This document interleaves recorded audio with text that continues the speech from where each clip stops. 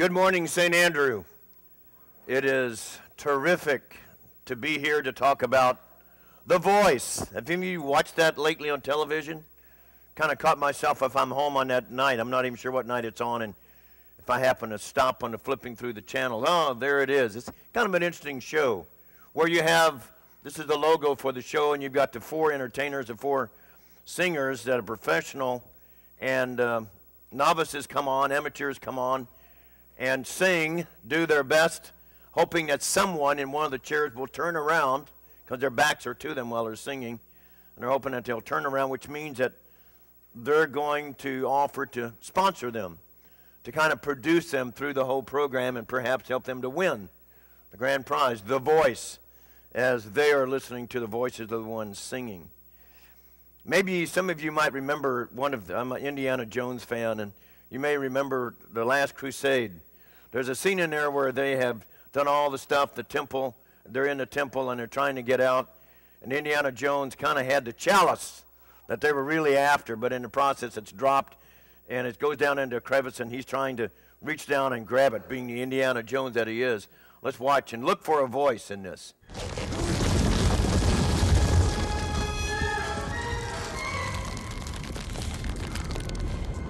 Junior, give me your other hand. I can't hold on. I can get it. I can almost reach it, Dad. Indiana? Indiana? Let it go.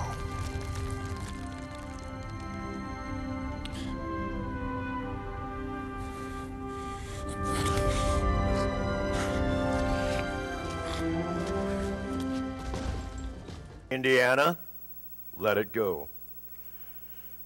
He knew that wasn't just a voice of somebody. That was his dad now speaking. You heard his voice.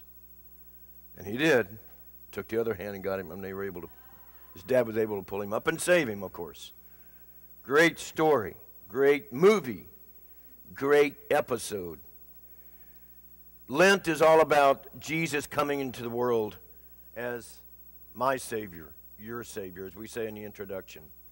A Savior who came to suffer, to die for my sins and my sinfulness, to draw me into a relationship with himself for all eternity. That's what it's all about. He also came to bring us himself and his loving grace, supernatural authority, and his empowerment for my life. This is called The Voice because I believe God still speaks. He speaks very clearly to us today.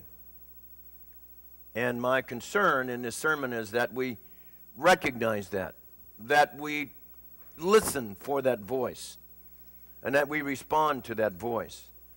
Now, I will tell you up front, a little bit of a bias on my part, that sometimes when people come to me and say, I heard God speak to me, and I immediately, my guard goes up, and there's a little bit of me that wonders, so is he cranking some kind of a loudspeaker, some kind of a down out of the sky, and gets it down close to my ear? Paul, this is God speaking. I always wonder, because sometimes we hear some people saying, I heard God say to me, and we hear all kinds of weird things that God said. God said to me, and we hear it.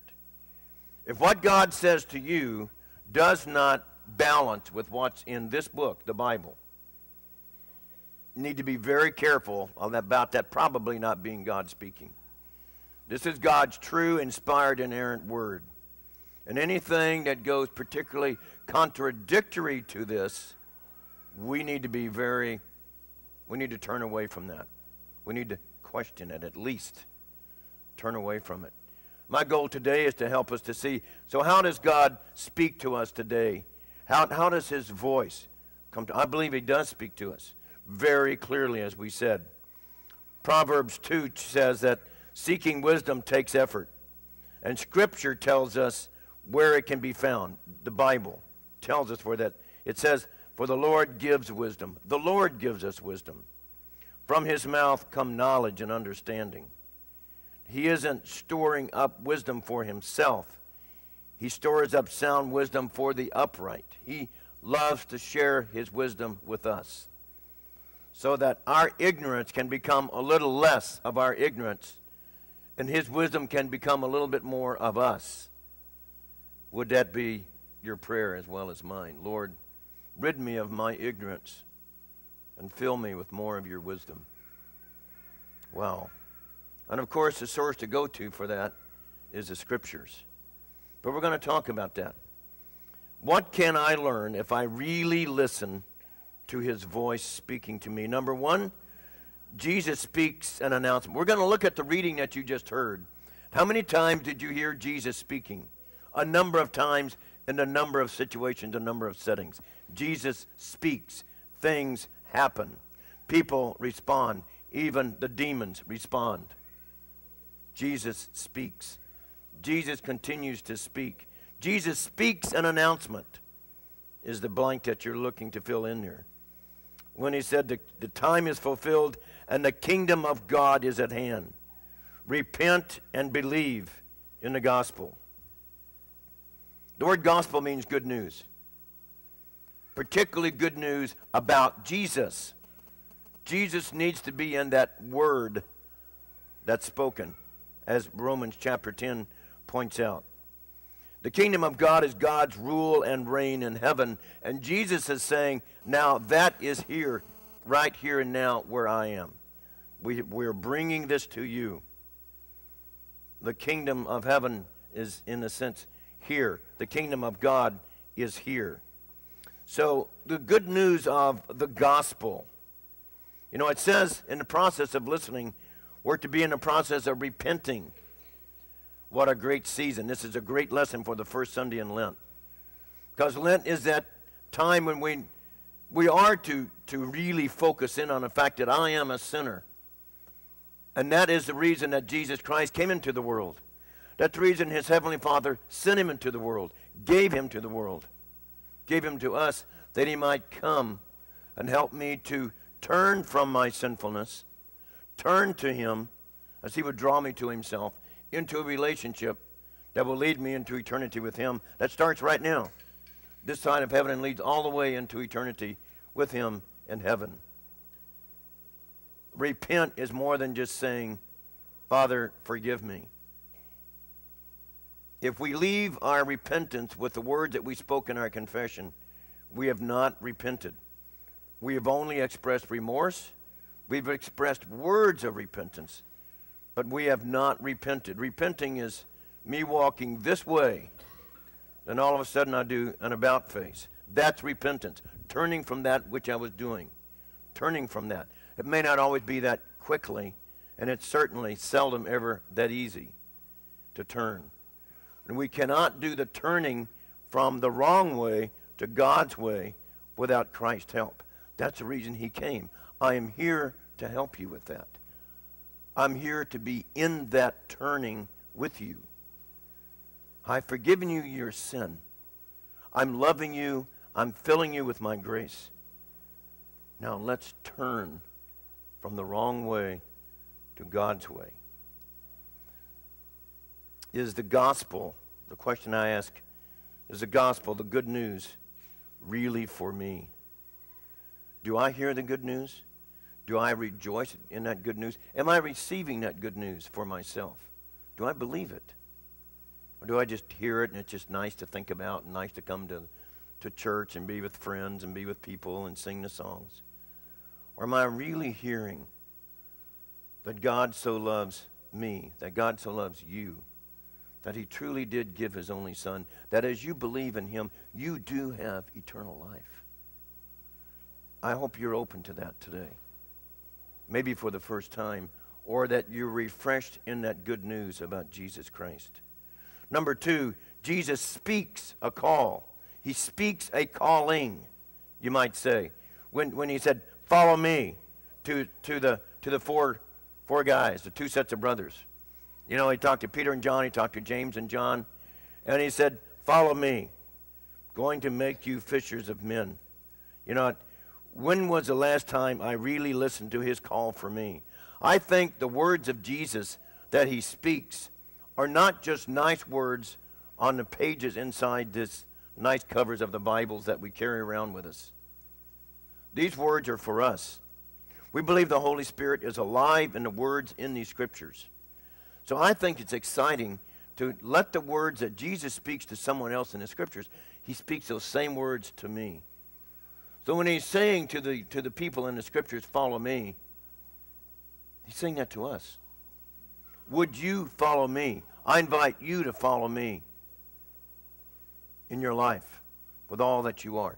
Follow me and put our name in the place of the people that he's speaking to. So when was the last time I really listened to his call for me? You know, I agree with Bill Hybels on this part. I believe sometimes the way this happens, we may not hear a real clear voice. The voices in the scriptures, the words in the pages of the scriptures, may not come all that clear to us. But sometimes it comes in the form of a nudge. It comes in the form of a brainstorm. It comes in the form of an urge that just kind of pops into our mind. And sometimes at the most seemingly inappropriate place. It may be a traffic light. It may be standing in line for this or for that. It may be as we're talking or thinking about something else. All of a sudden, there is that thought, zing, and it just comes right in. It's like, where did that come from? I know I'm not the only one that has those kind of thoughts. I know I'm not the only one. A nudge, an urge, a quiet whisper of the Holy Spirit. That's a voice speaking to us. Don't shut that down. Don't disregard that. Listen to that and try to respond. When was the last time I really listened?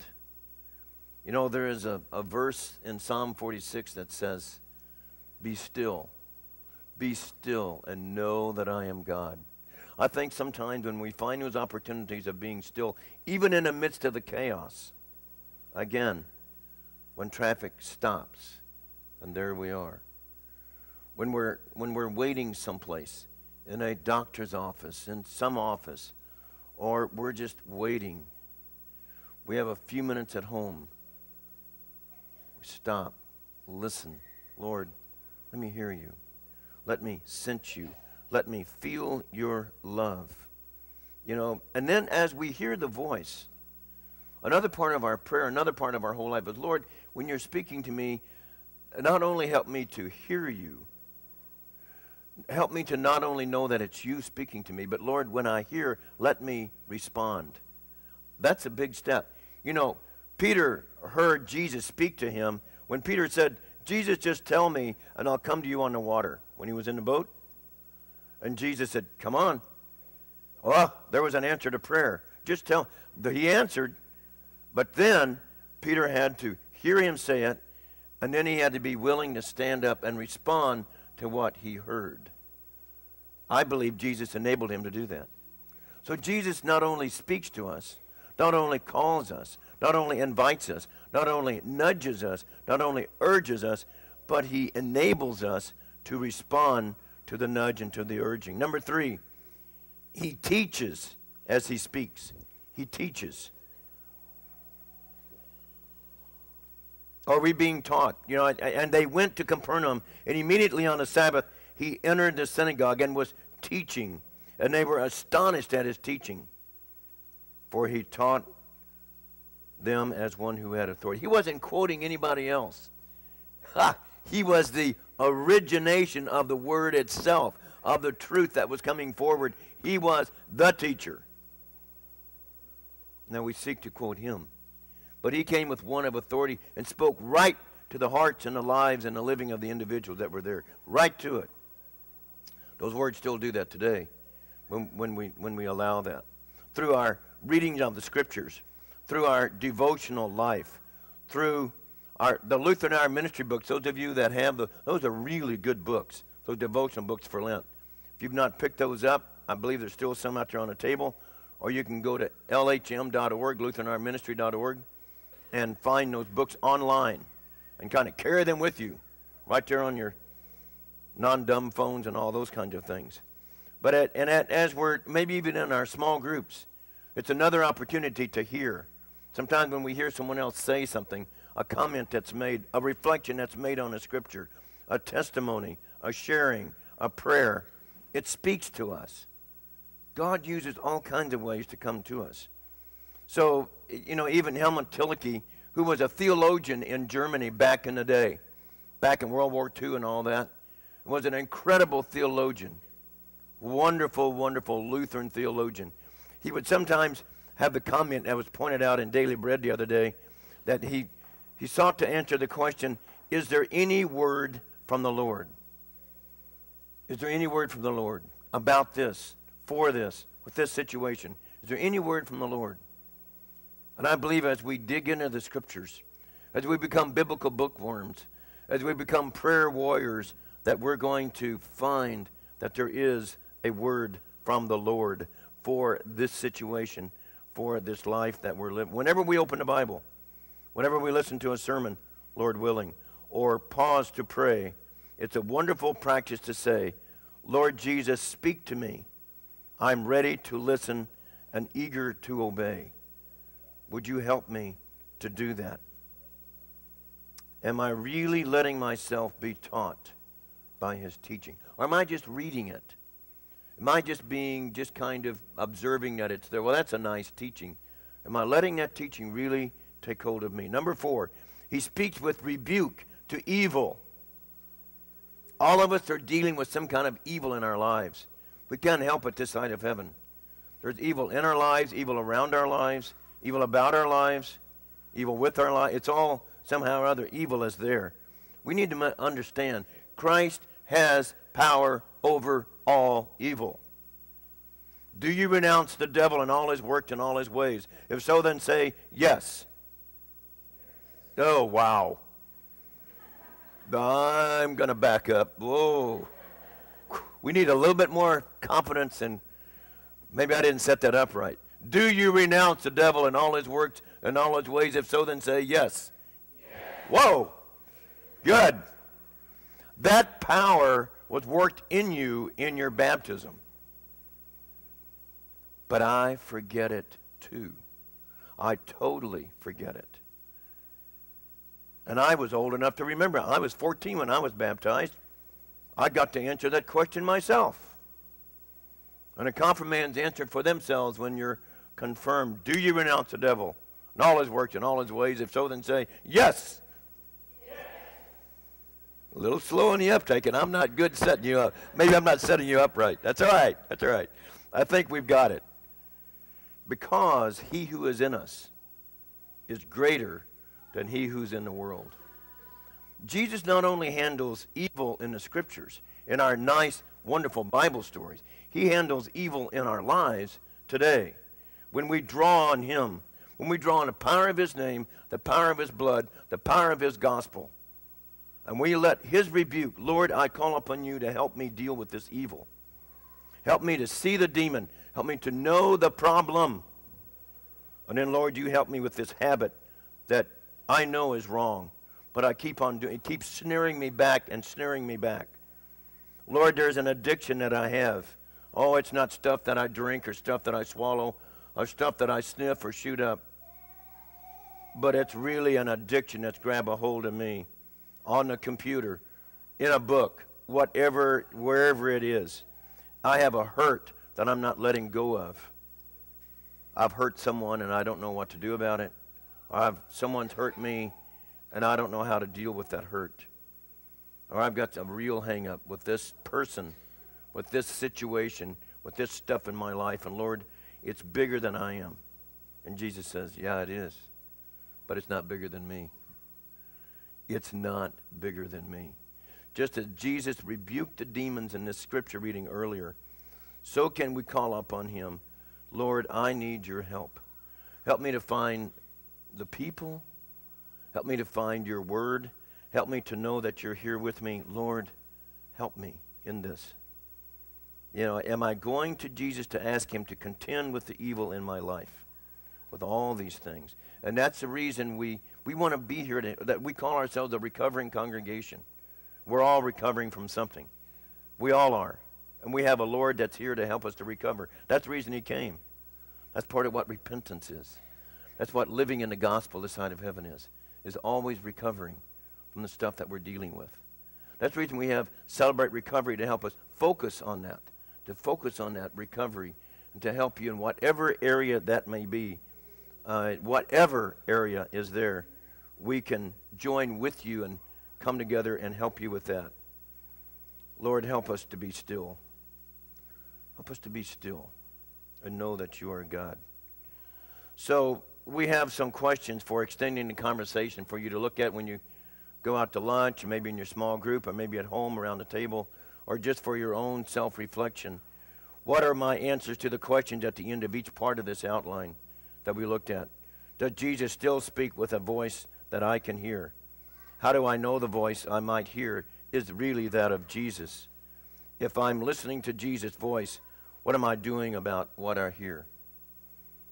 So as we conclude, would you stand with me and join me in prayer?